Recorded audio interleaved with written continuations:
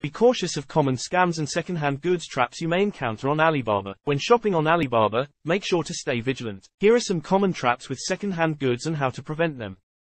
1. Fake high-quality product. Sellers may use low-cost images and seemingly high-quality products to lure you into placing an order, but in reality, they may provide something of different quality than what you ordered. 2. False discounts. Sellers may use false discounts to entice you to place an order, such as offering free shipping or discounts, but in reality, when you make the payment, the shipping cost or discount does not exist. 3. Fake reviews. Sellers may leave false reviews in the comments to deceive you. Remember, reviews are genuine thoughts from users, not generated by sellers. 4. Fake transactions. Sellers may use fake transactions to deceive you. For example, they may describe low-quality products as high quality, or expensive products as discounted. For protection, remember the following points yourself. Before placing an order, be sure to carefully research the seller and product reviews. Second, choose secure payment methods, such as Alipay or UnionPay. Third, do not easily believe in false promotions or low-price temptations. If you encounter suspicious situations, please abandon the transaction immediately and report to the Alibaba platform. On this shopping festival, let's stay vigilant together,